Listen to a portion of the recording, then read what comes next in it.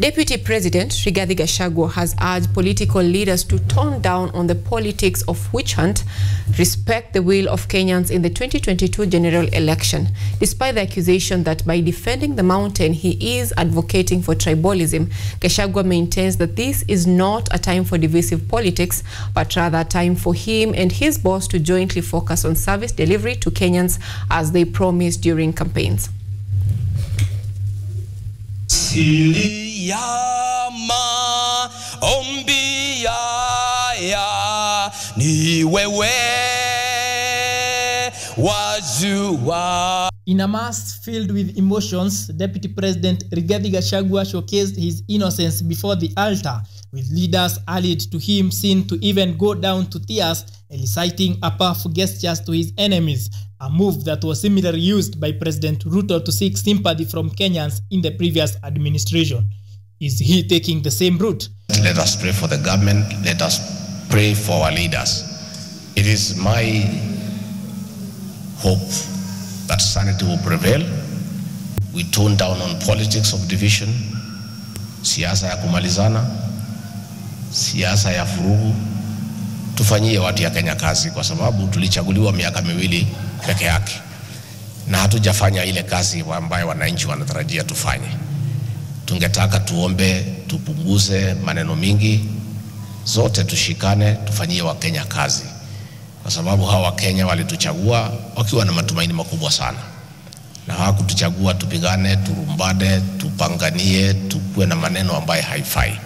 When he took to podium, the Deputy President urged his fellow leaders to honor the people who elected them, saying that the will of the people is supreme.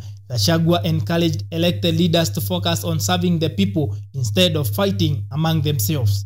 And as we do whatever we are doing in the political space, it is my prayer that we should always respect the will of the people. The will of the people is supreme. Elections were done.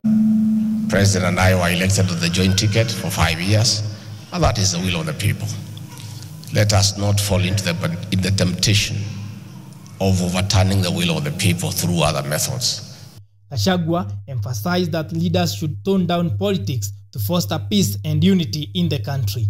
He also reiterated that they were elected together with President William Ruto on a joint ticket and stressed the importance of cooperation in fulfilling their responsibilities to the people. Sisi ni watu wa Kristo, na sisi ni watu ya kunyenyekea, na sisi sana sana tuna mheshimu sana Mwenyezi Mungu, na kila wakati tunamuomba atupatie hekima, atupatie ujasiri ya kutenda mema, hasa ya kuongea ukweli.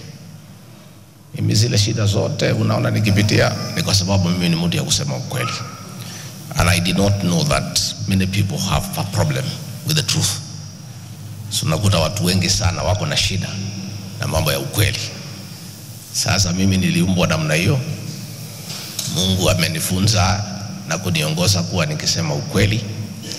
Na kwa hivyo katika harakati za uongozi, saa nyingine tukisimama na ukweli, wengine hawapendi, lakini tutaendelea tu kusimama na ukweli kwa sababu hiyo ndio ile Mungu anataka.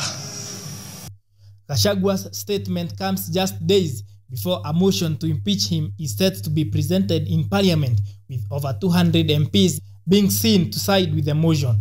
Gachagua now has turned to church elders seeking for spiritual support. Hapa katika Meru tumejaribu sana mambo ya kupigana na pombe na madawa za kulevya because of our children, and there has been great success. Of late nimeona hii pombe imeanza kurudi.